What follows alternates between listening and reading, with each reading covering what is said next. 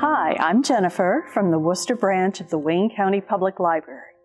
Bridgerton, the new Netflix series based on a series of books by romance author Julia Quinn, has become a huge hit drama showcasing the society and manners of Regency England.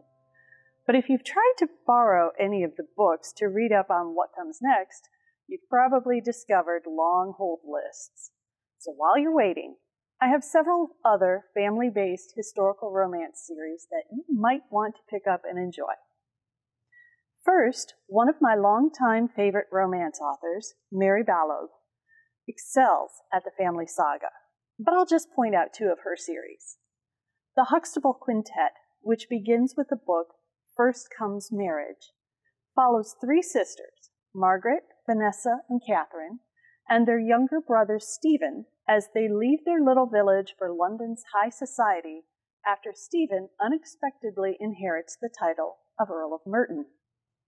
In this first book, Elliot, Viscount Lingate, brings the news to Stephen about his inheritance and realizes that not only will this young man have to be educated to take on the responsibilities of the title, but his sisters will have to be introduced to society. Unfortunately, he can't really do that without a wife, so when middle sister Vanessa proposes a marriage of convenience, he decides to accept. And what starts off as a no-nonsense arrangement quickly turns to love. The Huxtable family is a likable, relatable group of siblings who are unaffected by their newfound circumstances and who love and support each other through everything. While we don't have all of the books in our library, you can order them all through Quintet or find the ebooks on Overdrive. Balogh's latest series features the Westcott family, beginning with the book Someone to Love. When Humphrey Westcott, the Earl of Riverdale, dies, his family is stunned to learn that not only did he have another marriage and another daughter, but she, Anna Snow, is legitimate, and the only legitimate child at that. Anna is thrilled to discover that she has siblings, but those newfound siblings, Harry, Camille, and Abigail, have to deal with their change in status and resentment over this newcomer, and they aren't so sure they want her in this family. And as Anna attempts to find a place in the Westcott family, she soon finds an unexpected source of support and love.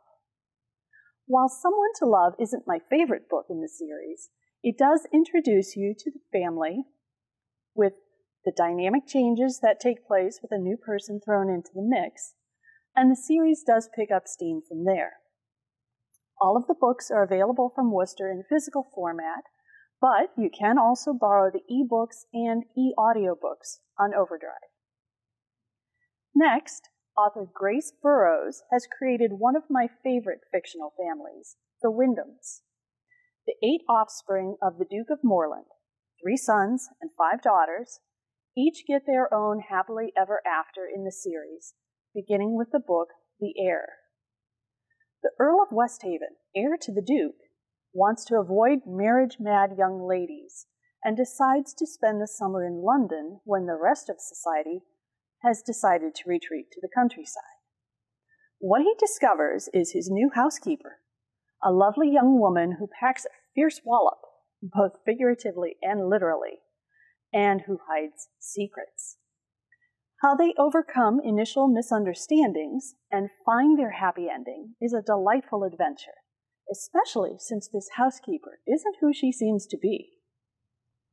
The Windhams are a warm, loving, close-knit family who very quickly feel like friends, and this is a series I reread frequently. You can order all 8 books through Quintet or request the ebooks or e-audiobooks through Overdrive.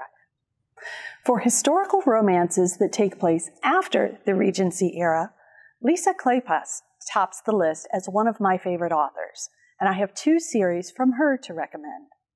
Her older series about the Hathaway family begins with Mine Till Midnight, the love story of the eldest sister, Amelia.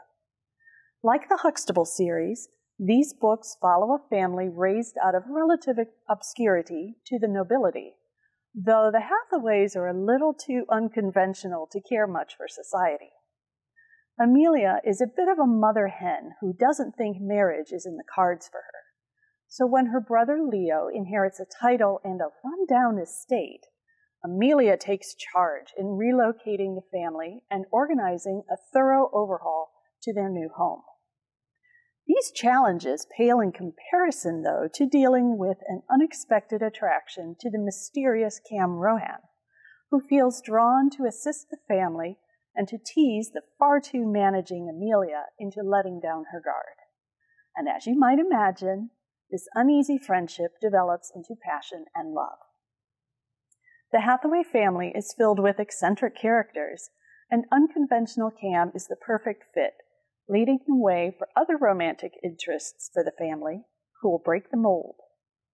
The series has both humor and heart all the way through, and once you finish the series, you'll likely want to catch up on the related series, The Wallflowers. All of the books are available in Quintet, and you can find the ebooks and e-audiobooks from Overdrive.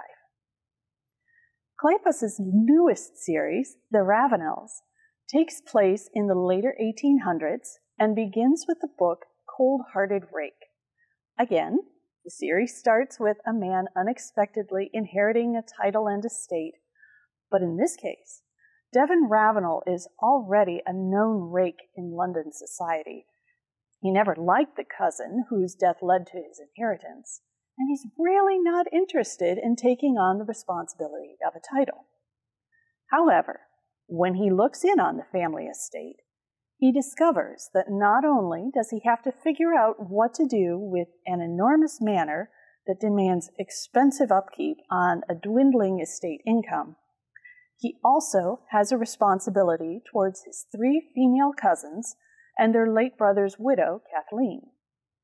His plans to sell the estate create an immediate conflict with Kathleen, and the sparks they set off cover an unwilling attraction between the two. Devon is interested in pursuing the young widow, but he's not prepared for the attraction to turn to love.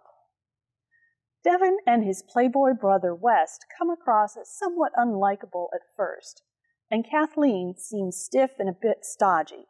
But Kleypas develops the characters so skillfully that you very quickly find yourself cheering them on. The series is currently up to 6 books, with another one planned for release this summer, and all of them are available at the Wooster branch. You can also find the e-versions on Overdrive.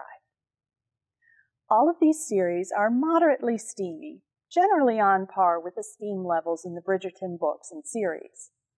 The level of humor and banter varies, but the family bonds in each of these series rivals those of the Bridgertons as well. So if you're interested in reading any of these books, let us know if we can help you request them. And in the meantime, happy reading your happily ever afters.